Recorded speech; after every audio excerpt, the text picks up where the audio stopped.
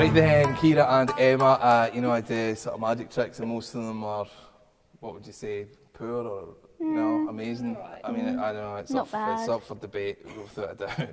But, see, I could show you another one of them, or I could show you the answer to the world's problems. So what would you like to see? The answer.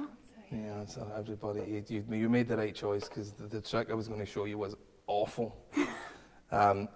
Here's how it works. It turns out that the answer to the world's problems is, I mean, what do you want? What would you want? Two things. Everybody's rich and free beer. Right? That's two. I mean, that's the answer to the world's problems, isn't it? Yeah. Well, I'll show you how it works. Here's how it works. It turns out that all you need to do is instead of having the same money all over the UK, let's say, what you do is you have money that's worth different values in different countries. Now, I'll show you what I mean, right? Imagine that you're in Scotland, Kira, right? You're up in Scotland, and I'm going to give you a Scottish £10 note. Okay. But you'll notice that there's a caveat here, and this is what it's about.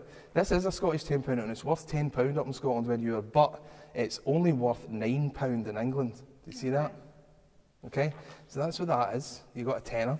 And then also, I'm going to give you one of these, which is an English £10 note. So you've got £10, and this is only worth £9 in Scotland. So up in Scotland, you've got your £10, and you've got another tenner. This one's only worth £9, so you've got £19. Now, bear with me. I know this seems unfair at the minute, but bear with me. Now, Emma here, Emma's in England, all right? And so Emma gets one of these. That's an English £10 note. That's worth a tenner, right? Except it's only worth £9 in where Kira lives. But I'm also going to give you another tenner, and it's only worth £9 in England. So you've got £19 as well. See, because you're in England. Okay. See what I mean? And you're in Scotland, £19 each. And here I am, and I've got one £10 note. So here's how it works.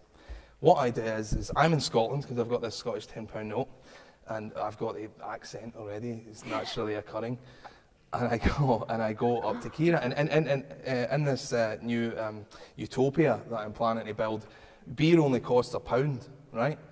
So I go up to Scotland and I say to Kira, I'd like to buy that beer. It's £1. I've got a tenner. Have you got anything that's worth £9 that you could give me? Okay, then let's make the trade. I'll take that. It's worth £9. And you've now I've got a beer. And then I'm going to get on the bus and I'm going to go and see Emma in England with my English £1 note, and I'm going to say, hey, Emma, I'd like to buy your beer. I believe it costs £1. I've got this tenner. Have you got anything you can give me change that's worth £9? Perfect. So that's the transaction complete. Now let's be clear about this. I started in Scotland with a Scottish £10 note, and here I am with my Scottish £10 note. How much did you start with? 19. And how much have you got now in Scotland? 18. 20. Oh, 20. Right? Because you've got two Scottish tenors now.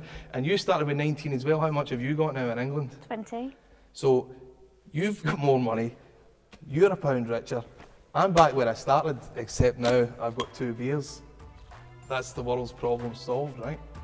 We done it. What?